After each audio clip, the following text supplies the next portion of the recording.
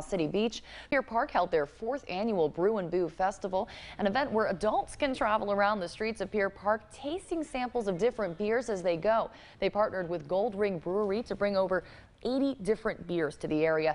Each tent had a little something for everyone, and festival goers were also able to participate in a costume contest, showing off their creativity and Halloween spirit. It's something for adults to do. You know, there's so many events and activities for kids, but there aren't a lot of options for adults. So we like that we can get dressed up, act like kids, but then get to have some really nice brews from all over the area and really like all over the region. Adults got to try beers from across the state of Florida and even a few new brews from out of state.